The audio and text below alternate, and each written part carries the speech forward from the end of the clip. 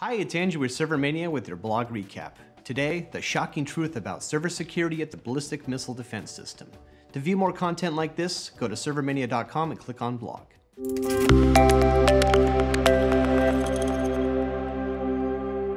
The world today has encountered vast outbreaks that have resulted in a series of companies being subjected to hacking by cybercriminals. When interviewed, a couple of IT professionals mutually stated, in most cases, businesses are not compromised through social engineering attacks and complex multi-layer attacks against hardened defenses. They further stated that the majority of companies that are hacked are compromised due to the fact that they neglect to apply a patch to a known vulnerability, leaving sensitive information accessible to anyone who is knowledgeable in the use of Shodan.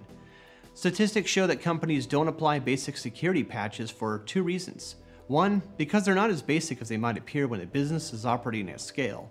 And two, because a business's incentives may not be appropriately aligned, as security does not add money or new compelling features.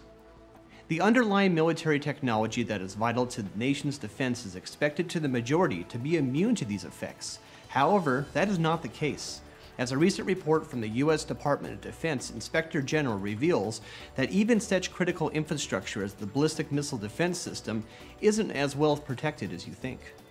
The report determined that security precautions that hoped to be found on a WordPress site were not implemented by the Missile Defense Agency. This makes for cautionary reading and is interesting that those that manage the server and network infrastructures, as it provides a useful guide on what can go wrong when security is not a priority. Have you ever encountered a system that is less secure than it should be? What did you do about it? Leave a comment below and let us know.